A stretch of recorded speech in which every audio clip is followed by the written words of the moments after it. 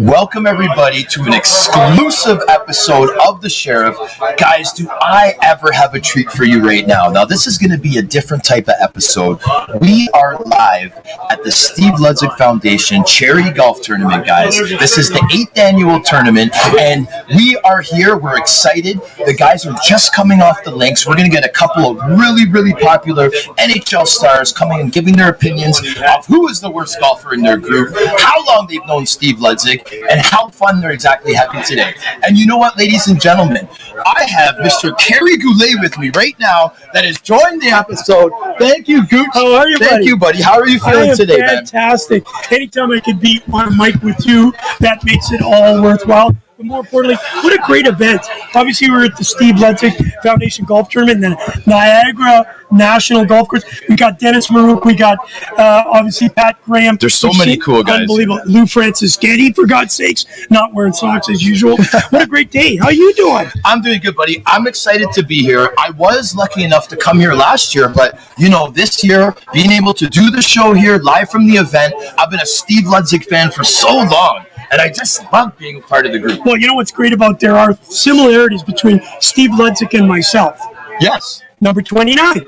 Yeah? Yeah. And how good looking you guys are. Well, he's a pretty good looking dude. And listen, I want to sound on a very serious note, what Steve and Maureen and Dan have all done here, what's really important is the fact that I just lost my sister-in-law to a very rare Parkinson's. So this is a very important, touches home to my wife. Yeah, just happened a couple of weeks ago. We lost her. We just actually buried her a couple of days ago. So Steve Ludzy and your group, what you're doing is absolutely, truly amazing. And I'm right here with the Sheriff at Niagara National Golf Course. Hey, listen, one of the things that's really cool is that we've been doing this a lot. We do it at the bottom line. We do a lot of things together.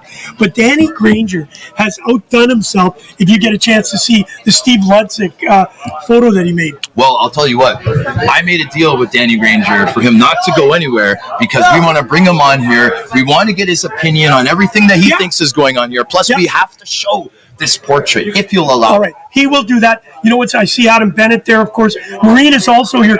I know you're going to grab Maureen in a few seconds. So what I'm going to do is I'm going to sign off. Hey, everybody, thank you so much for supporting not only Gooch Live, but the Sheriff Podcast. And, of course, the bottom line, Steve Ludzy Foundation, you're doing amazing work. Thank you for all you do from the bottom of my heart, my wife's heart, of course, and the entire family as we say goodbye to Linda Davies. She was a beautiful, beautiful human being. We lost her to Parkinson's, as I mentioned before. So you guys are doing amazing work. See you, buddy. Thank you, Gooch. Woo! Awesome. Woo! Woo! All right, so now we're going to bring a very important person.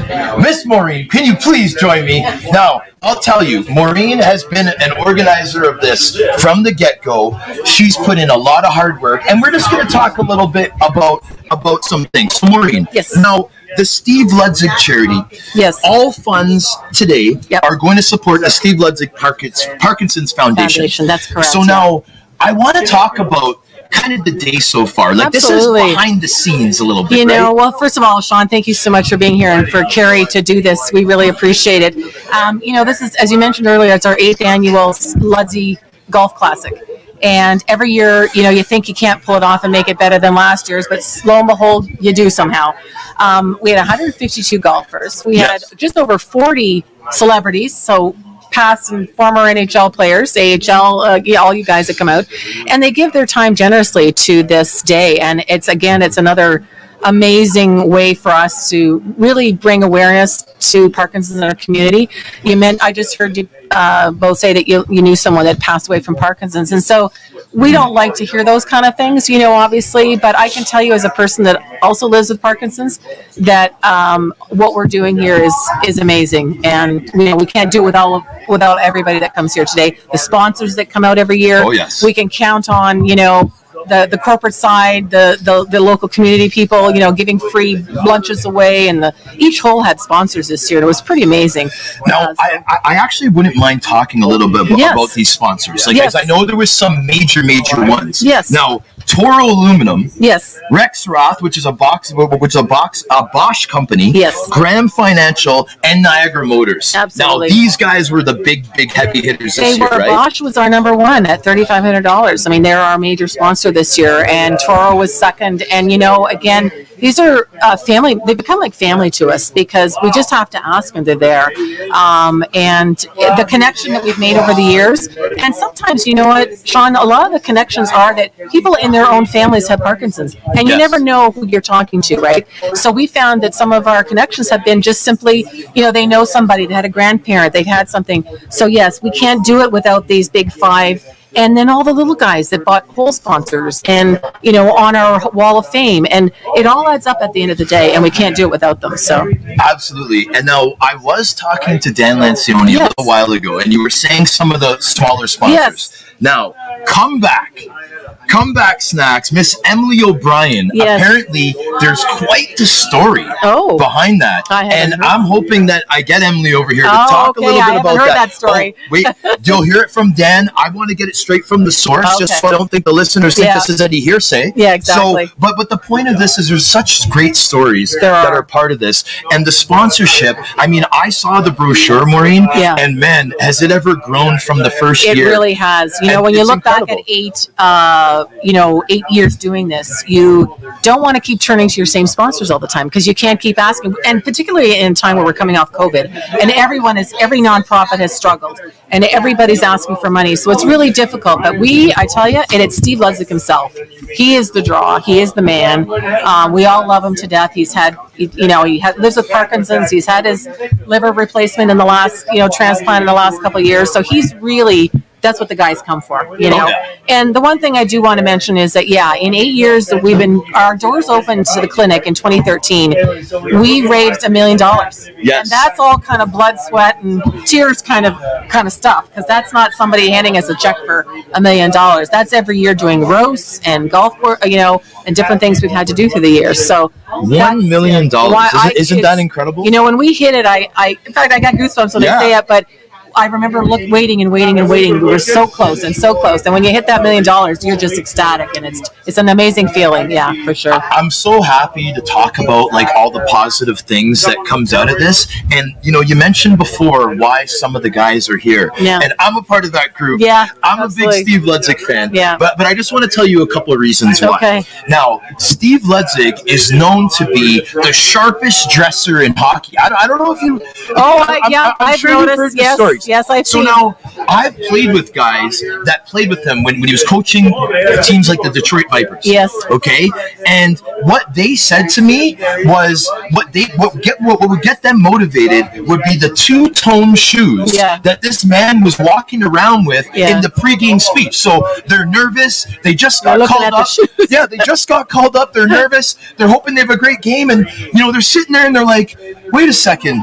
My coach has the coolest shoes in the world. And that would motivate them to get fired up. Part of, I think, initially, when you think of a Don Cherry, who said, his dress was his dress, Ludzy's kind of right up there with him. And that was always, I think, he admired Cherry for that. And so I think that you'll find Steve right in there. And today, even though he's not been feeling well, he still looks pretty sharp when he gets dressed up and goes out. So, and I'll tell you one thing: Steve Ludzy at 50% is looking better than a lot of us. Absolutely. Yeah, I know he's doing well. Well, Maureen, I'm going to be bothering you a little bit later. I can see all these celebrity friends of Steve that want to give their 2 cents. Yeah. So I really appreciate you coming on, Sean. And I appreciate the time, and I appreciate both what you and Gooch do for this. This is really amazing. Thank you so much.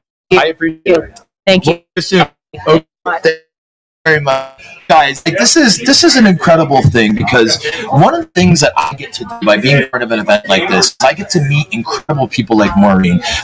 It's not only the thought that they have, but the good intentions, but it's also the plans for the future, the networking, the embracing the positive and for the better good. And speaking of that, but I'm also a big fan of Mr. Palmetier, one of the most famous Toronto Maple Leaf goalies of all time. He's standing just momentarily away from me, so we're going to see if we can get him in.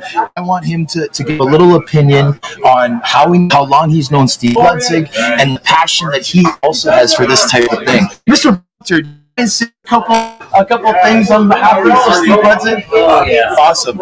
Just go over here, sir. So now, don't mind me. I'm a little bit nervous because, sir, as a lifelong Toronto Maple Leaf fan. This is some royalty right here. You are too young. What are you talking about? No, but I'm a history buff, though. Okay. So trust me, I've seen game tapes from when it was just black and white. I'm a big student of the game, Mr. Palmetier, and I really appreciate everything that you've done, not only for the city of Toronto, but for the game of hockey. Okay, and what's happening now with your goalie schools and everything, and the movement that you have with the goalies, it's incredible. Hang on, you might want to. You got the wrong guy there, because I haven't done any goalie schools in quite a while. But as far as coming out doing golf tournaments, and especially this one, this is number one. That most of the guys, you'll see how many guys that come out. Yeah, we really respect Ludzy.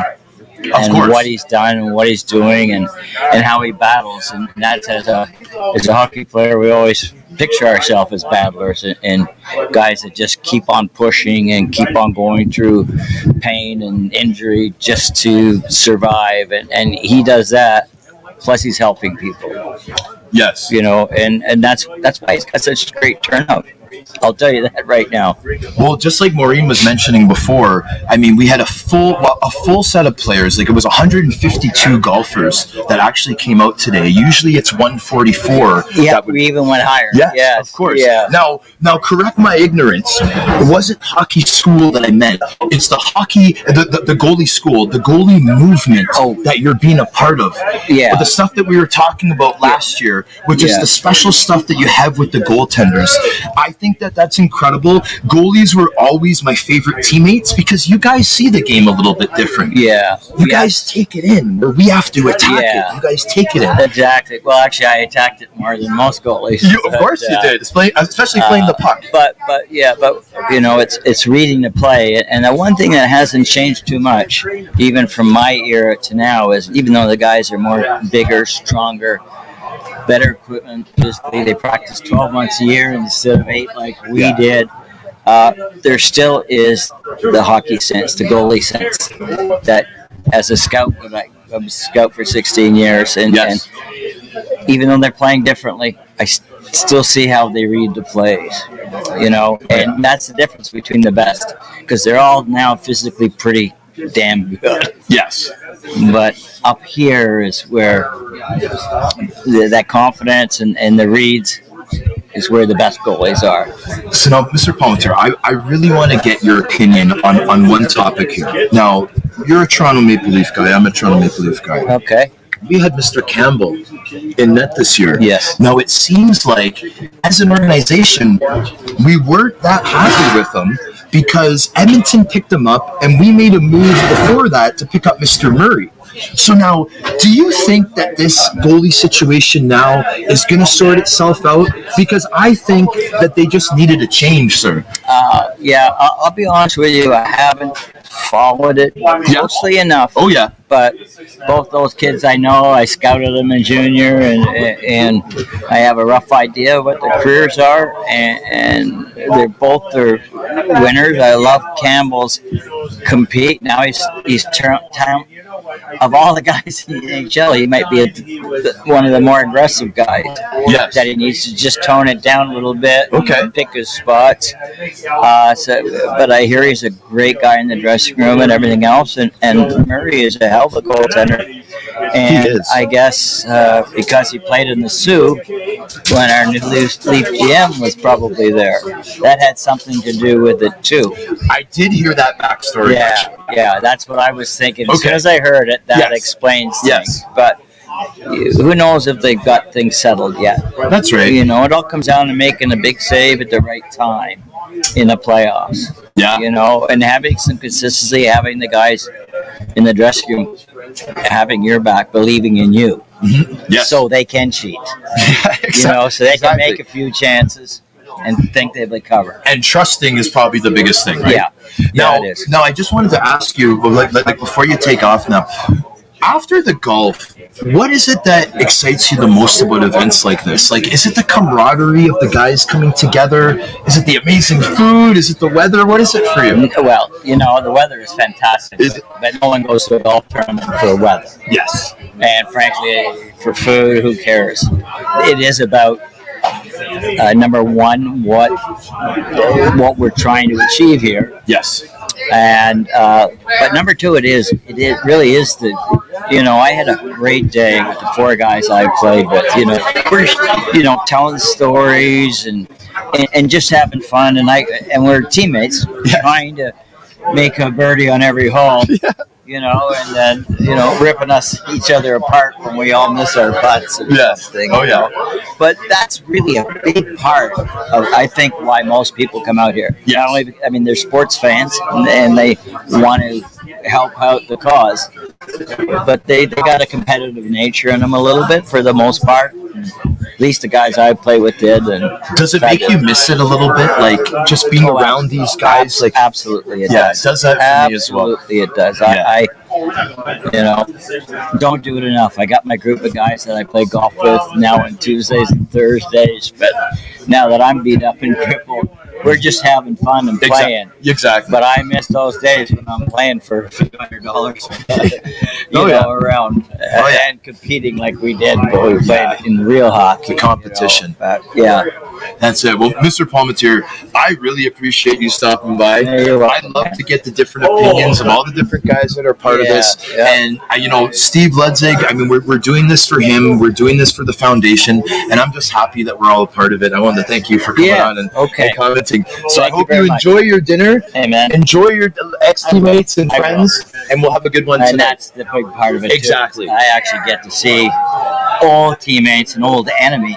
Yeah. Arch rivals and the best of friends, just all in one thing. Well, I just wish I had my goalie stick for a couple of those guys still.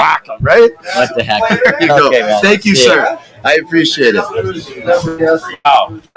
Some hockey royalty right there. And to continue on that trend, now we have a guy that has been around the game for a long time. And now we have kind of like a younger generation here. So we have actually Doug Gilmore's son-in-law, Mr. Evan McGrath, coming by. Say a couple words here. I appreciate it, buddy. Hey. So now this is a different type of show. We're cutting in and out. We're bringing guys in. We're getting everyone's opinion. Now, you yourself, sir, obviously you know this family extremely well. Of course. Okay? You're a huge supporter. Yep. How was your game today, buddy? Mediocre. A lot of fun. Group I was with. It was a lot of fun. So it was a beautiful day. Yep. We shot okay, I think. Yeah. Did anybody stink in your group? Was anyone not? We all had a great time. Everybody was competitive. It was a great 18 holes. Right on. Yeah. So now, when you say mediocre, is that coming from a guy that has like a really good handicap? 100% not. Sean. Okay. No, I'm an okay golfer. Nothing special. If we're using 25-30% of my shots, I'm happy. Right on. So now, I wanted to get into kind of the more important part of it. This is the 8th annual tournament. Steve has got to be very happy with the turnout. Okay, over the 8 years, they can actually say that $1 million has been raised. Yeah. How proud are you to be a part of something like this, like a movement for the better good? To be technical, the Steve Ludzy Parkinson's Foundation. That's where all the proceeds are going to. Yeah. Well, Sean, the family's a great group. Yes. They're people that have done a lot for the community. And when people like that want to do as much as they've done, you only want to support it. So yes, the family knows, everybody in the foundation knows I'm here to support any way I can. From now, years moving forward, they're great people, and we're, like I said, just happy to be part of such a great event. Yeah, dude. I couldn't have said it any better than that. Yeah. Have you ever thought of maybe having your own show, bro? No, I leave it up to you. The way that you talk and your charisma. I watch you. That's what I do. So now, moving forward here, I haven't seen Steve yet. I know he took a little bit of a nap, but he is here now. So I'm really, really excited to see this guy. Yep. I've seen him a few times. You've seen him a few times. Now I heard he's like running around and stuff. Like, is that true? Yeah, we had a couple holes together that we drove on, and like I said, driving on a golf course with Steve Ludzy and Paul Coffey, there could be worse things to do on a Thursday. So, Those guys are okay. They're okay hockey players. It was fantastic. Coffee was an okay demon. It was great. So, like I said, here to support any way we can. A great group of people, a great cause, and just a great day. It was fantastic. Hey, man. Can't say great more than that. Thanks, Sean. Thank you, Evan. Thanks, buddy. Appreciate it, buddy. We'll talk to you soon, of course. Steve, right over here. Guys, I mean, this is a huge treat for me because, you know, all the people involved in this are very, very special, very, very caring people. This is for an incredible cause. But the guy that I'm going to bring up next, he hits close to home, literally. Mr. Danny Granger, you know, he has prepared some incredible things for the silent auction. You know, being the producer of the Sheriff podcast, we support the Steve Ludzy Foundation so much through and through.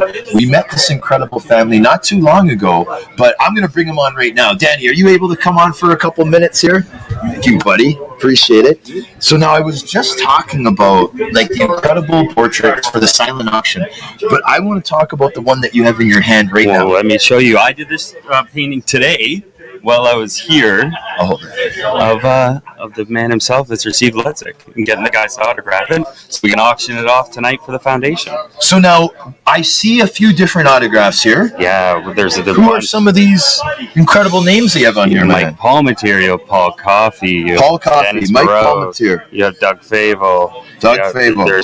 We're getting a bunch on there. Evan McGrath just signed it. We're gonna get hopefully Jim Thompson's on there. We're gonna get a lot of guys to sign it, and hopefully we can raise some good money with it. I love the colors. I love everything about it, man. This is sharp. Now, this type of art, this is very unique. You're the only person to do it like this. And, buddy, like, I think this is absolutely one of a kind. Has Steve seen it yet? He has not.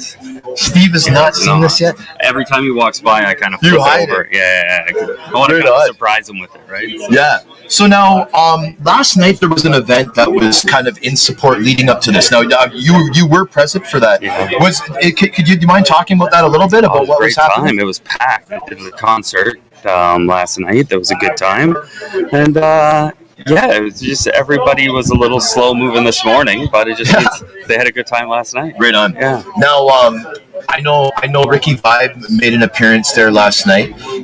Lots of support from his family and friends, and it led into quite the incredible day, man. But I cannot wait. Now, when do you think this will be presented? Like tonight, probably the next hour or so. In the next hour? Yeah, I guess, yeah. Ladies and gentlemen, I'm definitely going to keep you updated with this because there's probably going to be a couple more names that will be added to this, right? Like autograph-wise. And man, when Steve Ludzy sees this, it's going to be incredible. So there you go, ladies and gentlemen. You're seeing it firsthand on the Sheriff podcast. Danny Granger Art's portrait of the man, Mr. Steve Ludzy, the reason why we are here today. Thank you so much, Danny, man. That is awesome, buddy. Awesome. Thank you so much, brother. And we're going to sign out here, guys. Woo!